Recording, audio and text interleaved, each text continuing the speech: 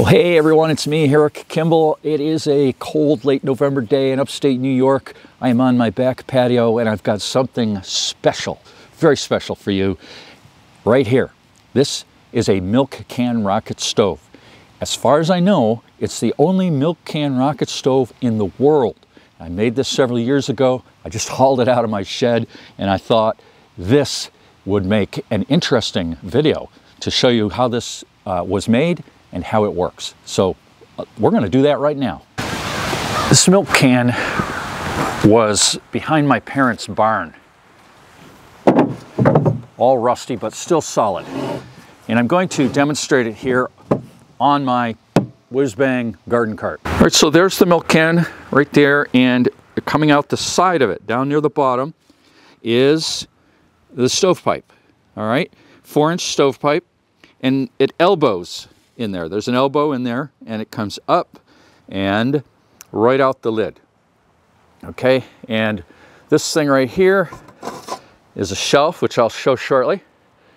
And you can see the pipe goes down right there. The can is filled with vermiculite.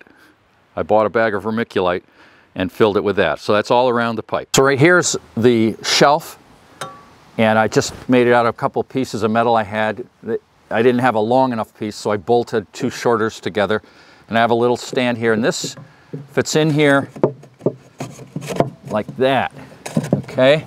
So it goes in there, and it doesn't go all the way back, but it goes back a ways.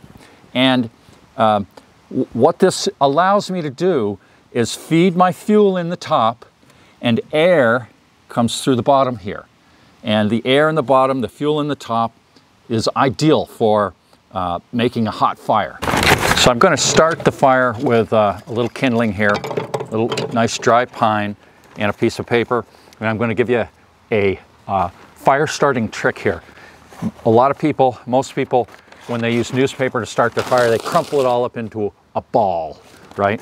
Well, don't do that. That does not work nearly as well as a knot. And we have a wood stove. We heat with wood. Always start the fire with newspaper knots. Okay, roll it up like that. Put it into a knot like that. Don't ask me why. I don't know why. But this works so much better than just crumpling your paper. Little trick there. It works, try it. So I'm gonna stick my knot in here, and I'm gonna get some little pieces of kindling over it. This fire starts a whole lot better with a propane torch, and you don't need the knot, the newspaper knot. Okay, so we'll stick those all the way back. Yeah, I like the torch better. Well, we'll see how this works. Okay, we'll get us a little match here. We've got a slight breeze. The sun is coming out, and it's going to be a beautiful day, they say. We'll give that a minute to get in there. It's nice and warm. It is cold out here. Get the bellows effect going. I'm the human bellows.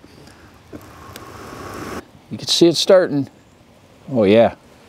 Okay, there you can see some smoke coming out the top. And it's not a lot of smoke. You don't normally get a lot of smoke because you get really good combustion. Alrighty, you can see it's really going good now. Let's see if I can focus on that fire a little better. Yeah, there we go. You touch the screen and it focuses for you. Isn't that amazing? Yeah, let's take a look down the top as this thing starts to really get heated up. Let's get it right over there. I think you can see that. She's cooking now. Here I want you to see that underneath the shelf, we got some coals showing, and that's what happens. The coals burn and come down there. We can keep that air passage clean as the wood burns and drops down there. Yeah. Feed the wood in the top and clean out the ash on the bottom as it comes down. So I know what you're thinking.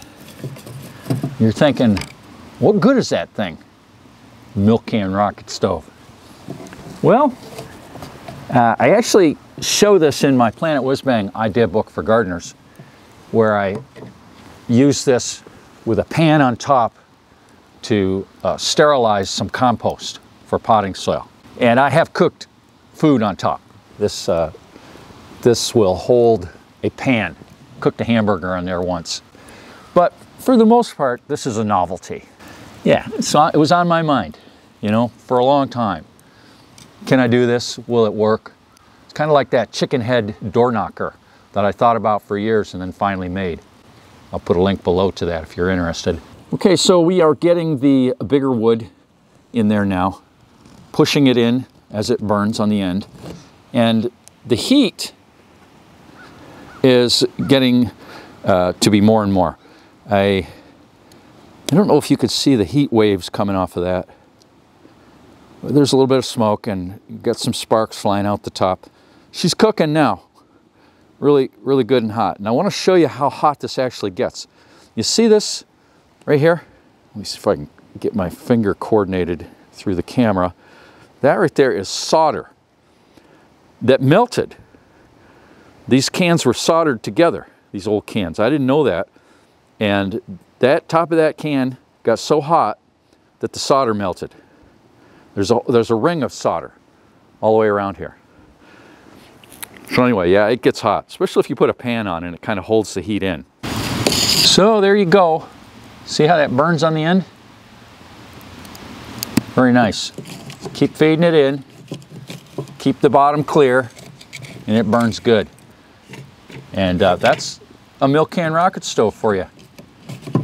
There we go. Fun little thing. Thanks for watching, everybody. If you like this, give it a thumbs up, and hey, if you haven't subscribed to my channel, you could do that too. And I thank you kindly. We'll see you in the next one.